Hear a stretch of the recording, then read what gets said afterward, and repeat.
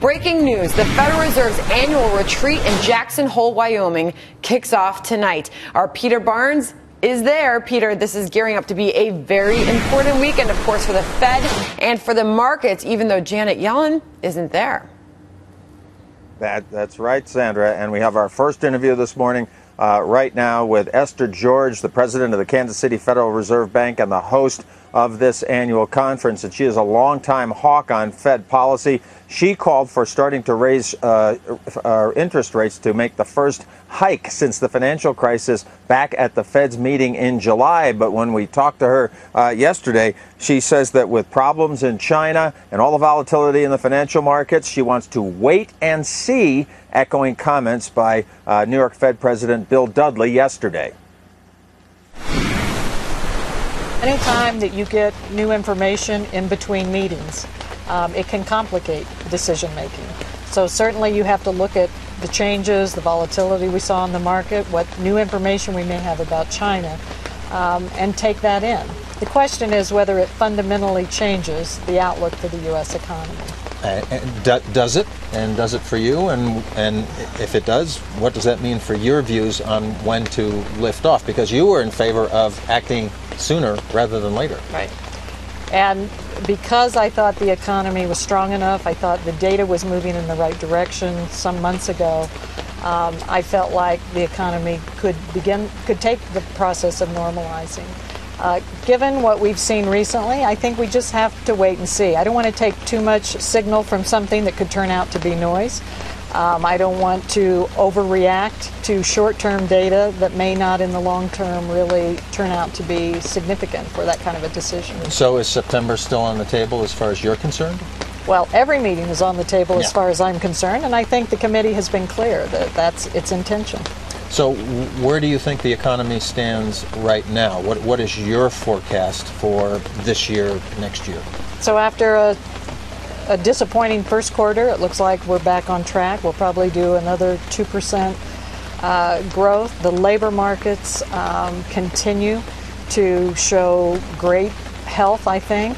We've had over 200,000 jobs per month for 15 of the last 17 months.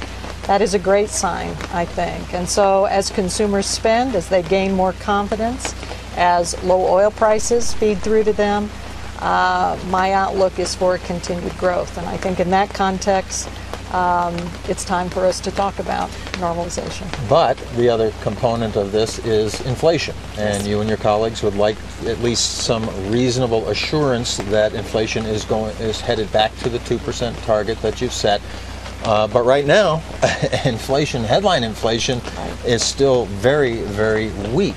What about that? Well, when you look at why, when you look at the disinflationary pressures, so we've got an oil price shock that is reflected in that data. We have low import prices because of a strong dollar.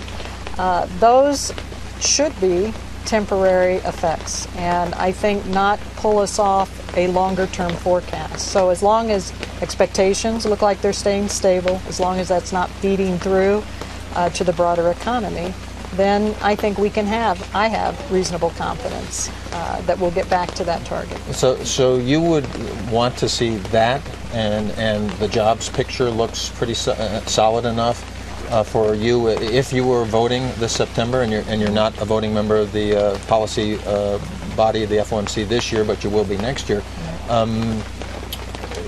What would it take to get you to vote to raise rates in September? Well, as I said, I was there several months ago in terms of thinking it's time.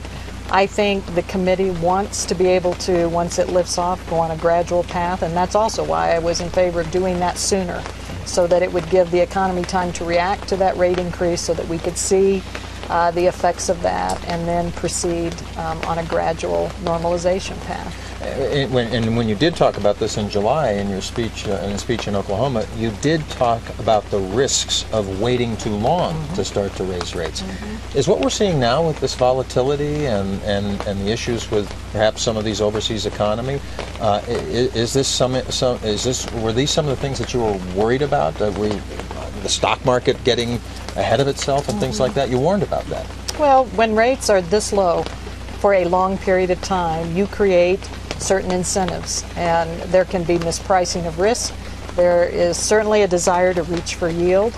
And if you think about the kind of accommodation, the quantitative easing was focused on asset values at the time. And so as we've seen housing values recover and a stock market that has grown, once you begin to talk about raising rates, you might expect volatility of some kind. So my objective is to think about the long run sustainability of this growth. So right now you're on board with data dependency. Wait for the data before you move on rates, and if that means waiting until meetings later this year, October, potentially December, wait for the data? Well, the committee has indicated they're going to wait for the data.